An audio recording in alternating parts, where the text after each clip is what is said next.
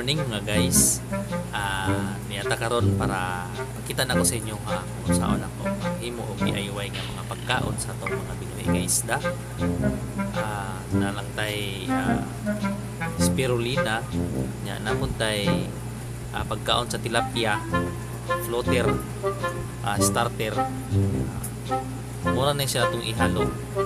Ito imutang siya, banaon na ito nga isa ka baso ang atong mahimo karon nga pagkaon sa itong mga binuhi nga isda, mga gapis, mulis. Pwede ni siya kay sa problema itong spirulina para dagdag siya hang vitamins. Kining spirulina tunibo po ang mga napulo ka po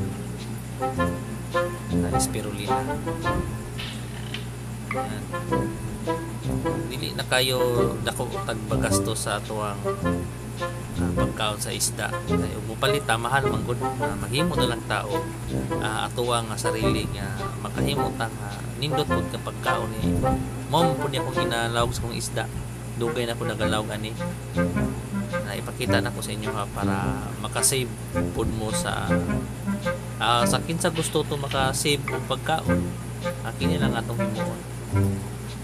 Kung naamoy kapalit og mga mahal, palit og mga mahal kay mas nindot pud buntong mahal kay nindot pud tog resulta sa tuang mga isda. Pero kini sa kuha kung matikdan ini nindot sa resulta gyapon.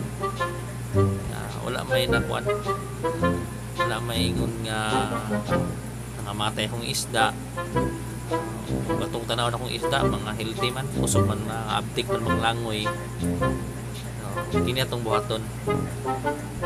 Tanawa mga guys kung sa epekto niya ini on ako sa blender. Saksak.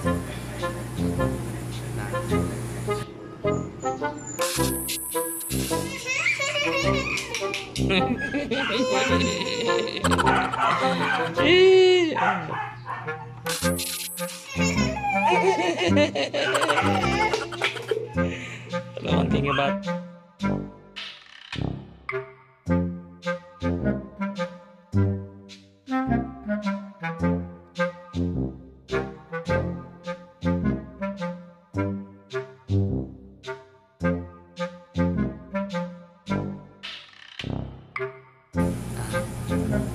ibto na lang nato sila mga guys para to silang ma-shake kay parang mga wala pa na blend ng mayo mato sa iyahang blend para madugmok yun na to sila og mayo. Shake lang.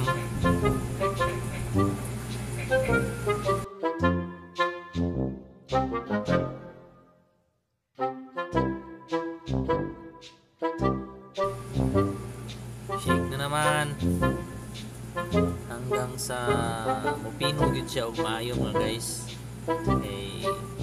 Para dali ra makaon sa tuang binuhi nga gapis at mulis.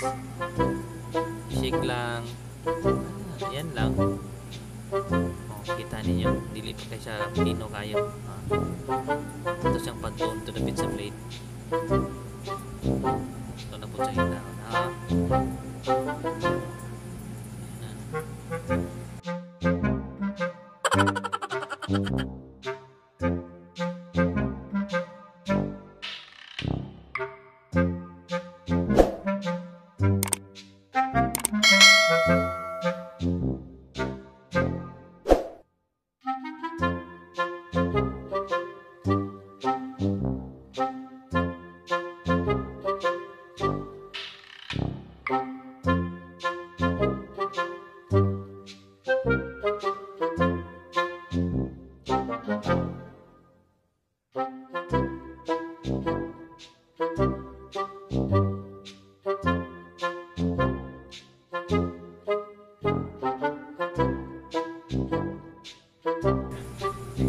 Mag-vlogger o siguro ng bataan.